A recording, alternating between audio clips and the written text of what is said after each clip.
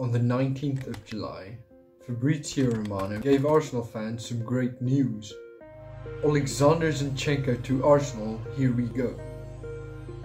Hi, I'm Taj, and I want to tell you why I think that is really good business. Mikel Arteta, it took him a while, but he was always going to play the sulky, technical football that he learned under the likes of Pep. We saw glimpses of his 4-3-3 last season, which funnily enough coincided with us playing our best football. Some Arsenal fans might be wondering, why did this take so long? Well, the answer is quite easy. He quite simply did not have the correct tools.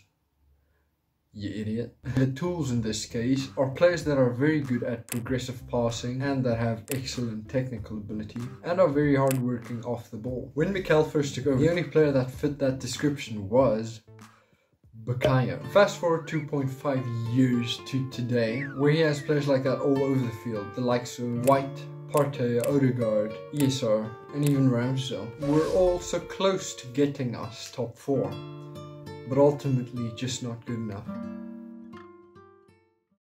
I was trying to think beforehand who would be the best player at Man City at Rondo's, and I honestly couldn't choose because you have the most ridiculously technically gifted players.